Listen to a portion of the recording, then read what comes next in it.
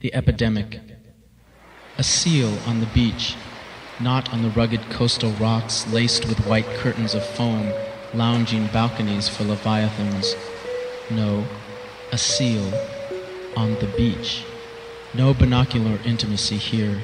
Right there, at the waterline, alone. Fins splayed across glistening damp sand, head held high to the sun, sleek chest heaving salty air. Proud, she stands like a warrior, the Jewish Deborah. Cameras click, bikini-clad girls giggle and point. Cameras click, and still she stands. Green-blue sea, bluer sky, gray-brown surf-sculpted stone, endless coastline. These are her bed curtains. This Helen, far from her Troy, head held high before her deathbed curtains. White, cold sea foam and sand, her deathbed. Why is she on the beach? It's the distemper epidemic. You mean? They come onto the beach to escape the cold, warm themselves in the sun.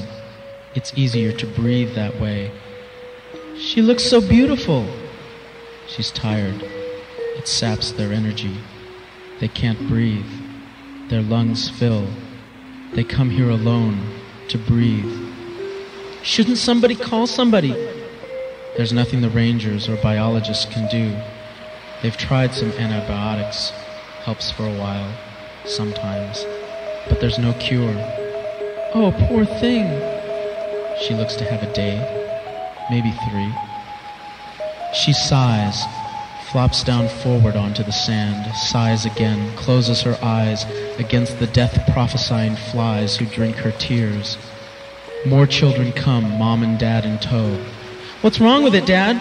I don't know, son. Don't get too close. It's the epidemic. Telling the story seems to help. Cameras click, and the living walk on, stepping more quickly on sand-bogged feet to see the seals on the rock through binoculars. And Helen Deborah heaves herself up, willing the sun to warm her laboring chest, eyes winking off flies, then closing, accepting them, accepting their master. Proudly, I am here. I am dying. See me. Snap your photos. Click your tongues. And pray for those, and nurture those who need not follow me, if I can just speak with my body, head high, and if you will listen.